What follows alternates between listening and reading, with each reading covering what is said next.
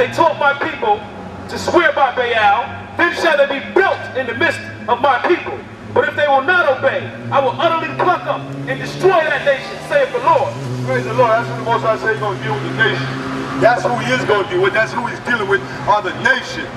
The nations are going to be humbled up under the hand of the mighty hand of the Lord's power. And that's what we need to understand.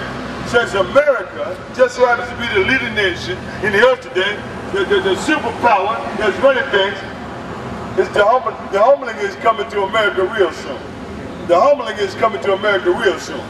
Now check this, we're going to switch this whole vibration out, and we're going to pick up this thing line upon line. How you doing? We're not shaking hands. What you want to say? Chris, how you doing, Chris? You got a question? You want to be prayed? Well, we don't do that type of thing. That type of thing they do in religion. When they pray for people just out the blue, they just pray for anybody. So, but we teach. We teach. We go out there and try to pass on the wisdom of the Father.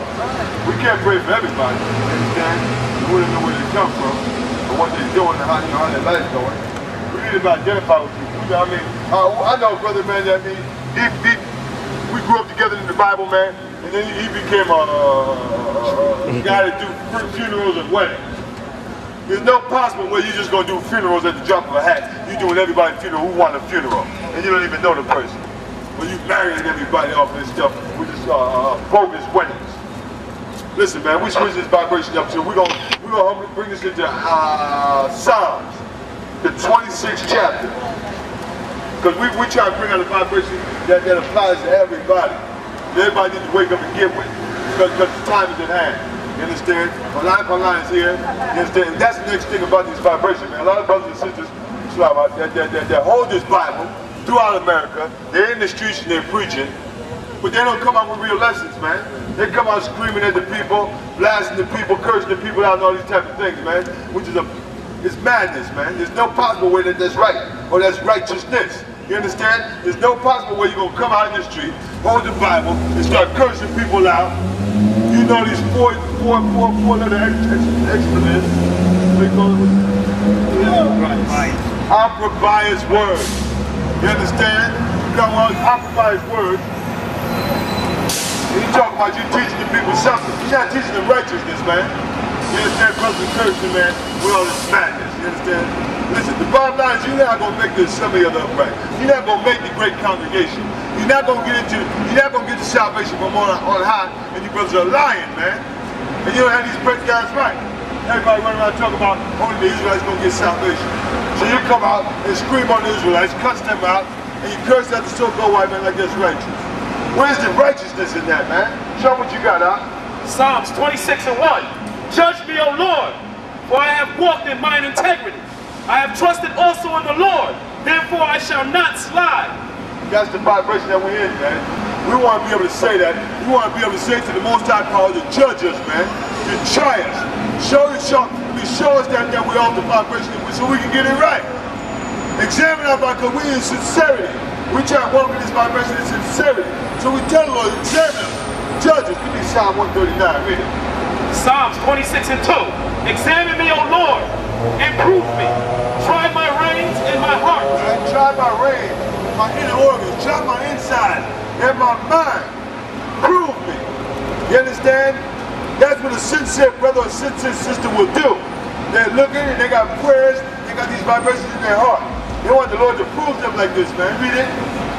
Psalms 26 and 2. Excuse me. Psalms 26 and 3. For thy loving kindness is before mine eyes, and I have walked in thy truth. Right, that's where we at, man. Walking in the Lord's truth, in sincerity. You understand? Shalom, how you feeling, man? All right, praise the Lord, all right? Right. All right, nice, brother. Show what you got out. Psalm 139. O Lord, thou hast searched me and known me. Thou knowest my down sitting and my upright. Thou understandest my thoughts afar off. That's where we at, man. We got to be able to open ourselves to the Most High Power. We got to be our lives are supposed to be open books, man. We come out in the street, we talk about we own the word of the Most High Power, and we preach the word of the Lord, then our lives have to be open books. Our life has to be an open book. We can say to the Most High Power, examine us, man. Check us, man.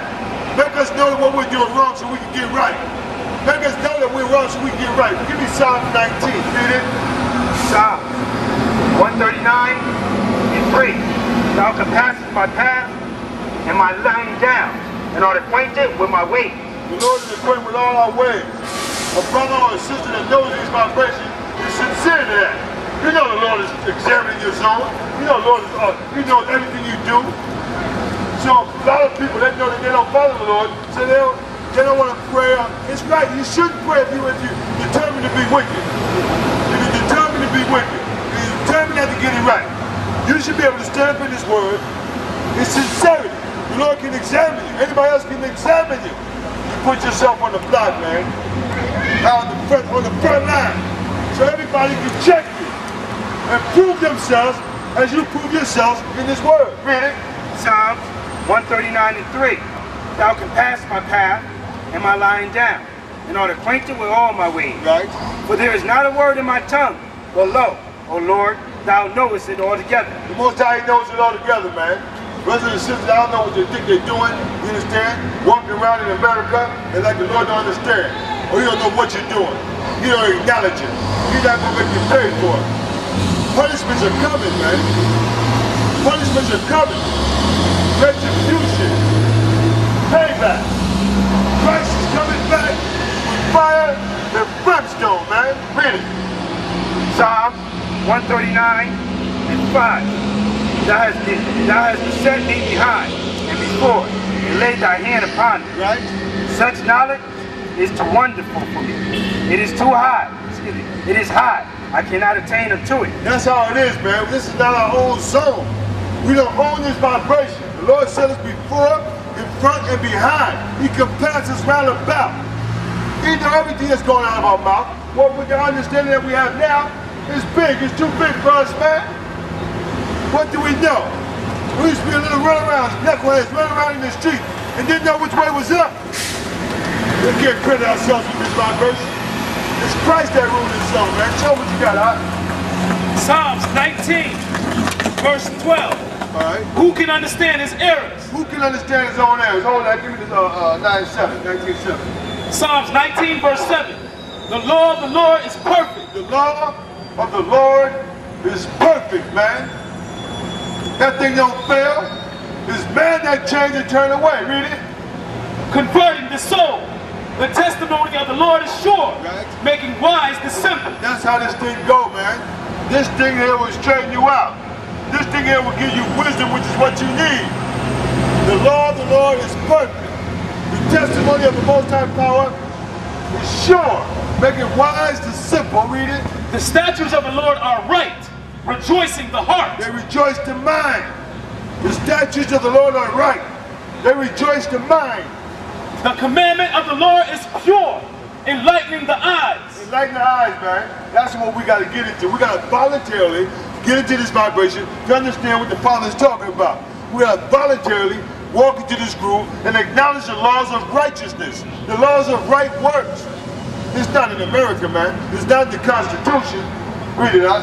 Psalms 19 and 9. The fear of the Lord is clean, enduring forever. Enduring forever. The judgments of the Lord are true and righteous altogether. They'll never die down.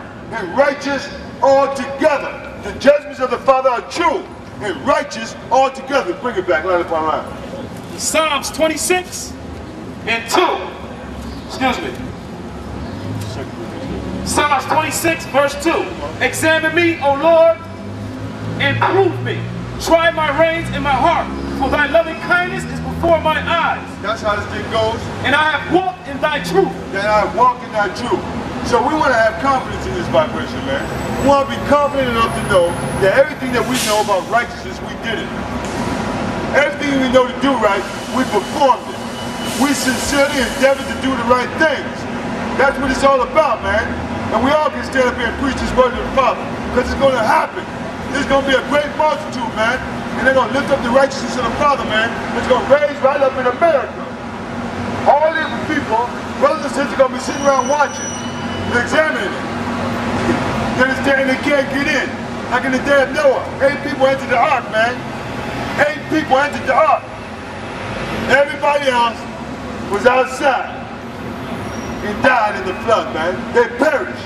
in the flood while they was running around doing their own